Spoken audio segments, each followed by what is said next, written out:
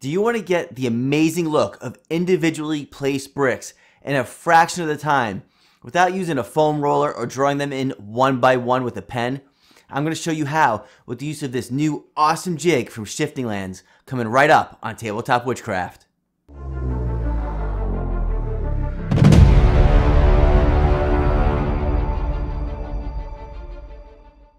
Hey there, and welcome back to Tabletop Witchcraft. This week, we're going to build a stone archer tower that I was inspired to make by watching The Witcher.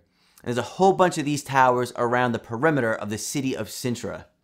Now, I knew I wanted to make little stone bricks to go around this whole thing, and after I had the idea, I'm like, man, this is going to take me forever. And I got an idea. This new brick jig from ShiftingLands. I called up Gerard. We toyed around with the idea. We've been working on this for over a month, trying to get it just right. And I'm going to show you how to use this in the video to place the bricks on that tower. I did all of that in about 2.5 hours. The entire thing. So, awesome jig. It's in the video. I'll show you how to use it. Also, don't forget, TWC10 at Firelight Fables Candle Company give you 10% off your entire order, and a small kickback comes to me. Alright, if you're ready, let's go grab some supplies and our brick jig, and let's get crafting. Alright, I'm going to kick this video off with the On Ocean Tides candle from Firelight Fables Candle Company. I used this candle because Sintra is like a coastal city, but honestly, I couldn't find out what body of water it was on. So if you know, leave a comment in the description below because I could not find it. Now I'm going to try and make use of some items laying around the house for this build. I'm using an oatmeal container, a supplement container that I had laying around. Now you can easily make the base of this build out of, solid blocks of foam if you want. You can use an oatmeal container. You can even take some chipboard and form it into a cylinder and use that, because we're going to coat this whole thing in some really awesome bricks from a new brick jig that I've been designing with ShiftingLands. So yeah, I can't wait to show that off. Now, to make this piece usable, as well as the supplement container we're going to use in just a few minutes, I'm just going to fill the top and bottom with a piece of foam cut perfectly with the circle jig from ShiftingLands. Now, magnets are going to be our friend in this build because we're going to have 3 playable levels. And you've seen me do this plenty of times, using just a little bit of that glue that comes out of the top of that magnet. That's going to hold and lock that in place so it doesn't pop out when we're using it.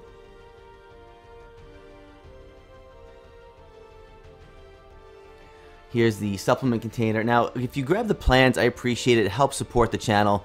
Just follow along, and it's going to help you with all the dimensions to get these right. And this tower is sort of like, there's a whole bunch of these in the wall that surround Sintra. So if you look up The Witcher, check it out, check the 10 out, you'll see exactly what I'm talking about. And this is the same method we did, only on a smaller scale with that oatmeal container. You're going to see there's a little bit of an issue with that not being perfectly level here in a few minutes. Not a big deal. I'm going to show you how to remedy that. We're just going to slice it off on the Proxon. I'll show you a cool little tip to get a little bit more height out of that as well. Now, using that stencil, it's just going to allow us to get this middle portion of the tower exactly centered on the entire build. And you've seen this technique before, where we just use a little bit of paint on one piece to mark identical spots on the other piece of foam for our magnet placement. If you're enjoying this video and my channel, please consider hitting that subscribe button down below.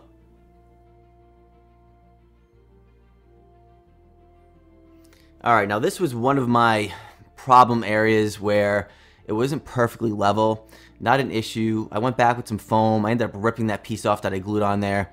Broke out the level because it just would have looked really funky if that piece right there wasn't perfectly flat. So we get that level again. We're going to cover up that piece of aluminum foil here in a few minutes. Now we need some more filler, and this is going to be for the very top of the craft. So I'm using this foam. I don't really like using it too much, but again, it's all going to be covered up, so why not use this and save our pink XPS for something else.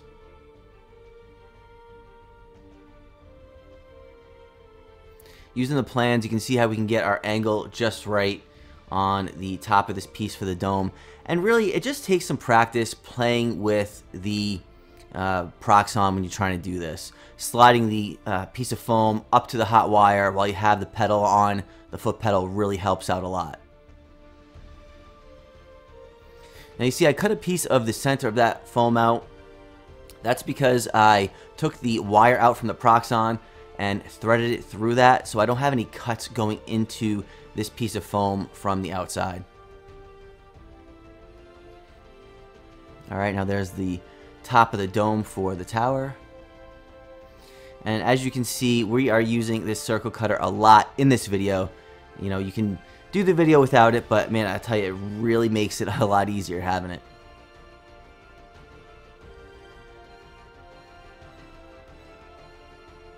And don't throw away all these little pieces that you're cutting off. They can become useful down the road in other crafts that, you know, you really had no idea you'd want it for. So perfectly round pieces of foam, anything that's very specific like that, kind of hang on to them. You never know when you're going to need them.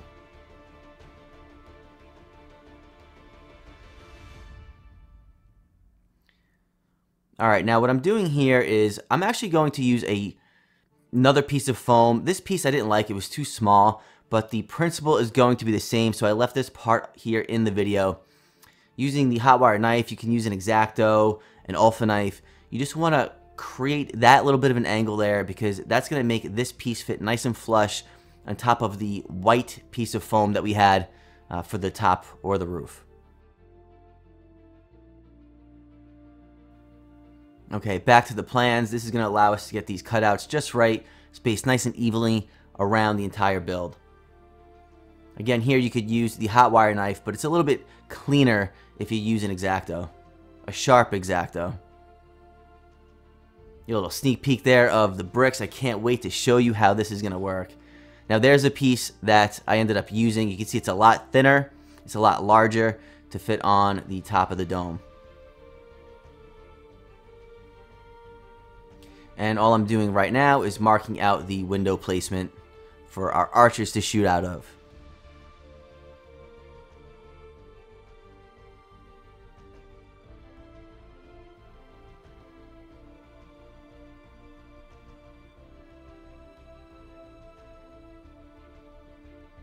Okay, now we can move on to the front door, I guess, for this entire build.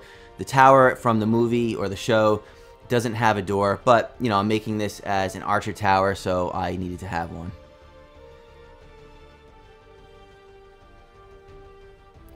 And here's a cool little tip. Using some fine grit sandpaper to smooth down your foam, you just want to make sure that you don't have a lot of buildup of XPS dust under there.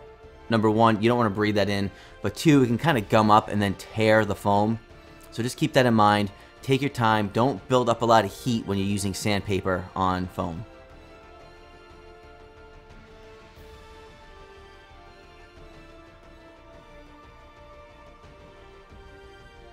I've done this method for making these front doors or archways for buildings since, you know, probably before my even castle build that I had on the channel. All you do is you just keep cutting out one piece and reducing the width on it, and it makes a really nice, you know, recessed look for the door. And I almost didn't even add this. This is like something I did at the very end of the video, and I decided, what the heck, I made it, I'll add it. It was just a metal gate that's going to go in front of the entire door.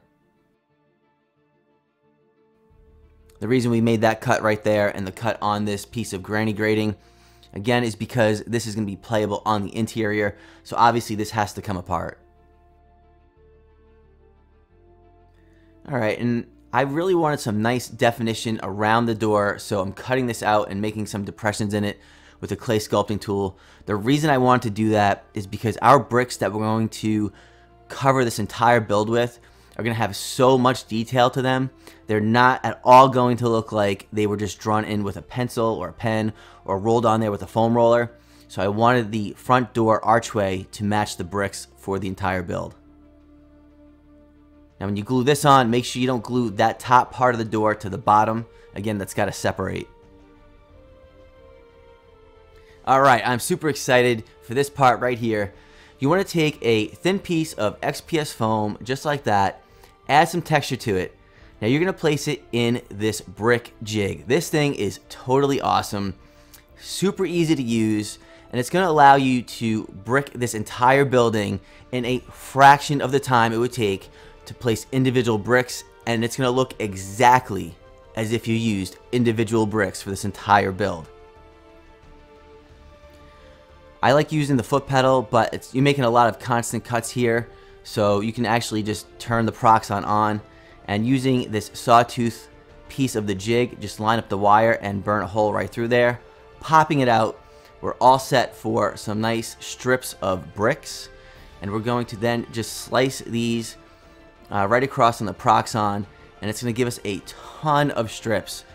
I bricked this entire build on Discord with my patrons one night in about 2.5 hours. This would have taken me, I'm not even kidding, probably a week if these bricks, if I used bricks of this size to, coat the entire craft. I literally did it in about 2.5 hours. The reason I'm rolling the edge there is because I want to have a little bit of the illusion of a grout line on the horizontal portion of these as well. Look how fast and awesome this is. I mean, I probably just did, I don't know, 20 or 30 bricks in about 2 seconds right there. Offsetting the grout lines, the vertical grout lines, and it's going to leave you with a really awesome look. And there's no way you can tell that these bricks aren't individually placed. Now, when you cut the thickness of the brick, as you can see, I like to offset the thickness just a little bit on a couple of passes on the strips.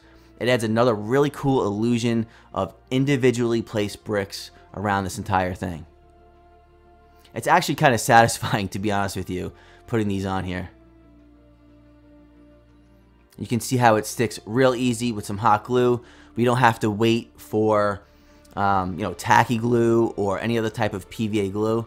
1, 2, 3, and we got this whole thing bricked up. And the nice thing about this jig is they're going to come in 2 different sizes in a kit. So when you buy it, you're going to get 2 different sizes, this smaller version and a much larger version. That's always been a pet peeve of mine when people go to brick something and they call it bricks and they're like, 50 times the size of what a brick should actually be. Granted, these are still larger than what a brick would be, but it's very much closer to scale than cutting something, say, 3/4 of an inch long.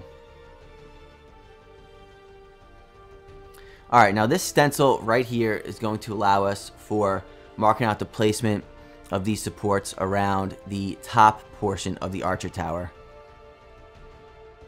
Grabbing this little piece here from the plan, super easy. We're going to cut this out to shape, and just like we did with the brick jig, we're going to slice a whole bunch of these all at once. And we're just going to hot glue them into place after we cut this little notch out for each one. I don't like just gluing these right to the brick. It doesn't have that illusion that it's actually supporting anything, because you can see it from the sides, like just resting up against the brick. So cut these out, take a few minutes, and depress them, I guess, or recess them into the brick face. Alright, now here's another small issue I wanted to point out, that little gap right there. Not a problem. I had already put these magnets in. Just heat them up with the tip of your hot glue gun. They'll pop right out. Another awesome tip, get a piece of PVC pipe. Place that behind the arm of your Proxxon. Be careful so you don't break it. I got an extra inch of height out of this. The only thing you got to keep in mind, you see right here, I'm going to be leveling that surface so I don't have to worry about that gap. The only thing you got to keep in mind is you need to make sure you adjust the wire of that Proxxon so it's nice and vertical. But you can get another inch of cutting space out of that just by adding that PVC pipe. Alright, now this is going to be a playable surface. I didn't want to see these magnet holes. Using some of this light patch and paint, we're going to place that right over the top and then just sand it down. You're never going to notice it. We'll hit this up with a little texture tool or some aluminum foil, and it's going to be completely hidden. Alright, now when I was building this initially, you can see I'm using my tip there to get that extra inch of height so we can make this nice clean cut. The perimeter of the first level needed something. It was way too simple or plain looking, so I made this little ring to go around the entire top. It looked really good. Plus it covers the top of the bricks. You can see we're going to place it right here. That would have looked kind of funky if I didn't place this ring on top.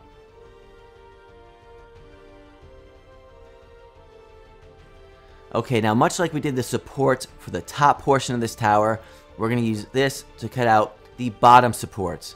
This is another add-on. I thought it still looked a little simple. You don't have to get crazy here.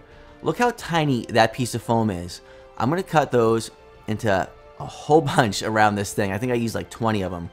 And that little tiny piece, but wrapped around the entire thing, really made that stand out and look awesome.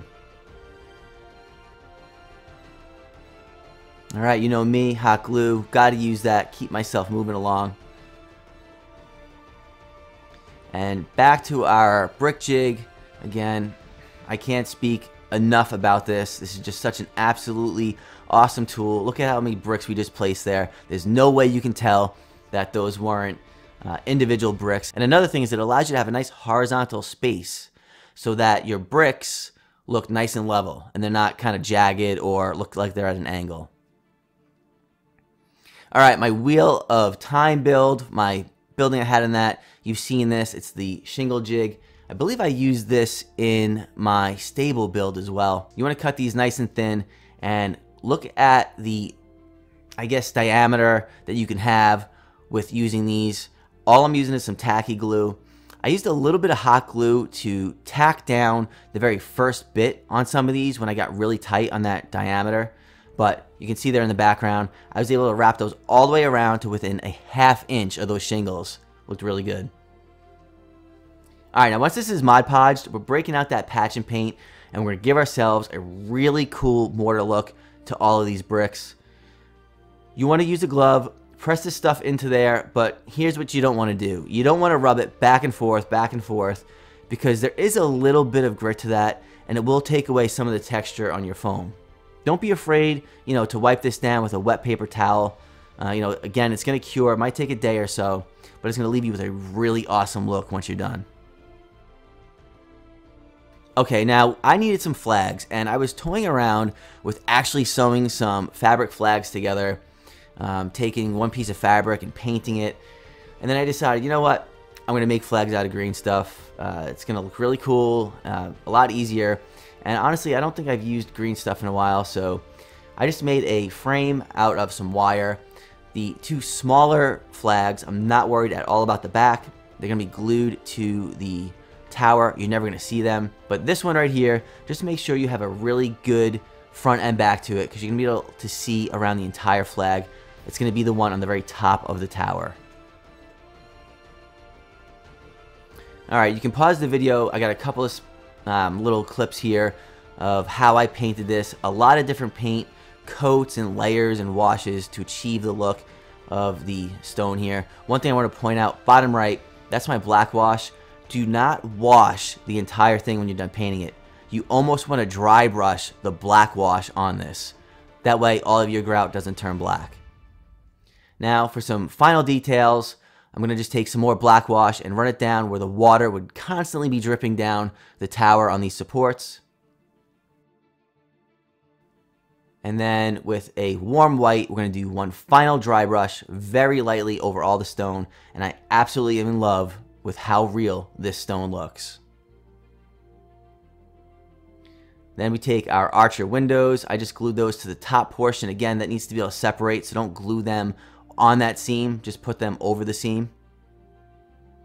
And then we can glue and place our flags on here. Paint these up any color you like. And those are all set. And one final touch, I painted up a bird, which looks like an eagle, in a metallic color and put them right on top. And this is all set and ready for the game table.